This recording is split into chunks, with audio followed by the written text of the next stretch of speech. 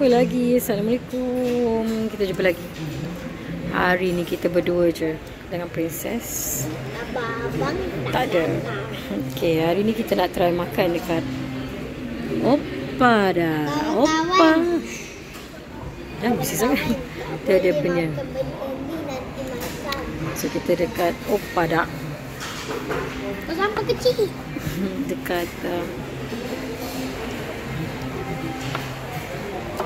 kita ada mana? Kita tak Jalan, Beyond Jalan Mall. So kita nak try makan Korean punya makanan. Kawan-kawan, jangan makan benda ni nanti malam. So kita tengok apa yang kita order. Itu sedap. Kita order je, tak tahulah apa nanti yang sampai.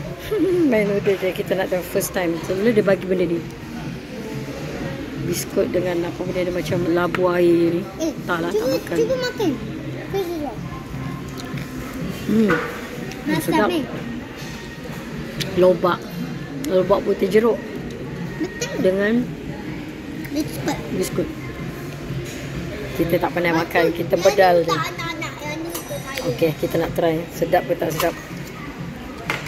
Nak order kena pakai scan. Kita scan lepas tu kita order. Tengok daripada gambar je sebab tak tahu apa benda yang kita memang order dia. Kita tengok menarik ke tak menarik, sedap ke tak sedap, boleh telan ke tak boleh telan. Kita try. Okey. Tunggu. Jumpa lagi.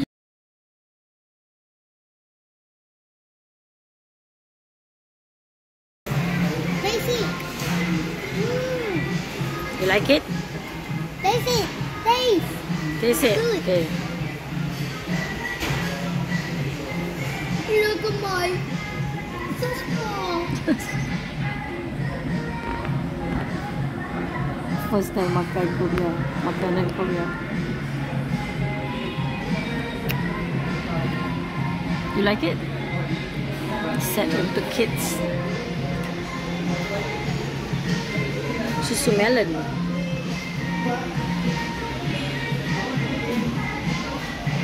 Dia ada nugget. Dia ada nugget, fries, isi ayam dengan chicken. dengan rice, nasi kepal kata kita orang Melayu ni, nasi kepal. I want to drink. Minum. Okay. Buka. Okay. It's good, right? Yes. Kid meal. Banyak juga kid meal dia. Kenyang.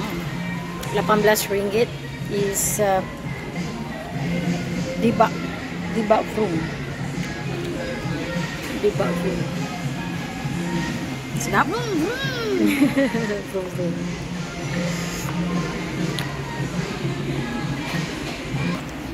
Yes, the rice.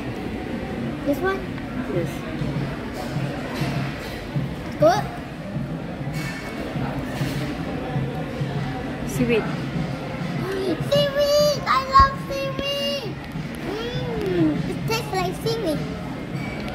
Wait a minute. Seaweed with rice. Sweet and rice, what?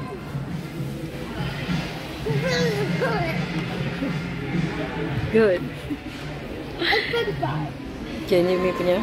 Yeah, chicken nugget. Just chicken nugget. So mi punya baru sampai. Mi punya is spicy dak galbi noodles. No cheese. Memang tak nak cheese. So dia ada ni. Apa nama ni? Pop apa ke nama tah dengan dia punya.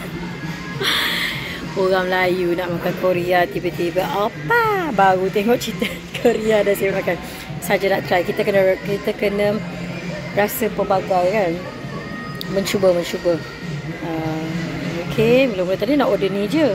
Tapi tengok ni plate ni dia one set dengan ramen dengan ayam dia semua. Jadi kita order satu plate lah. So satu plate dia ada spicy galbi noodles. Slightly spicy. So dia tak ada spicy sangat lah. Yang traffic like ni is this one, traffic like. Air watermelon campur dengan passion fruit. Okay, kita rasa. Sedap? Okay, kita rasa.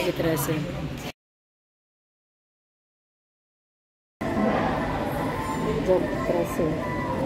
Kita dah rasa kita punya car. Vroom, vroom. Tak. Tak ke? Sedap.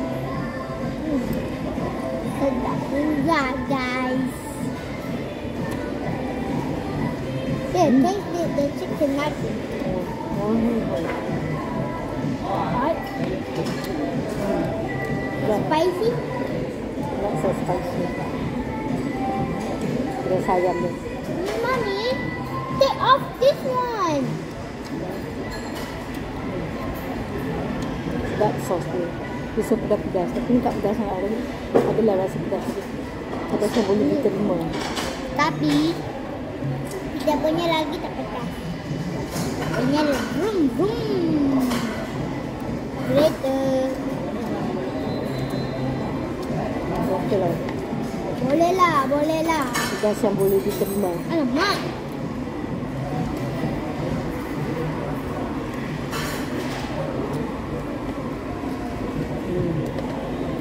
Kita punya yang ni bram. Memang sedap. Bram. Tak ada pedas. Kalau tu nak pedas, kita pedas. Ini tak pedas lah. Sampai dia rasa-rasa dia. Sedap.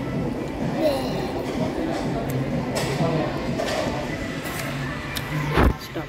Okay, memang sedap. Memang sedap. So, boleh try. Boleh lah, kalau rasa nak pedas tu boleh minta yang pedas. Yang ni saya minta yang tak berapa pedas, light je. Boleh makan. Sedap. Untuk kids punya portion pun banyak juga. Memang kenyang lah makan sebab ada nasi, ada nugget, ada ayam, ada fries. So memang berbaloi lah. Boleh lah harga dia, boleh lah. Saya ni tadi berapa tak harga? Pasti berapa harga dia. Harga dia RM10 juta. RM10 juta.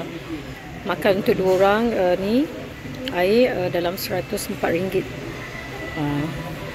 Okey. Siapa nak try boleh try. Tengok atas tau kawan. Cantik lah dia punya. Dia ada TV juga.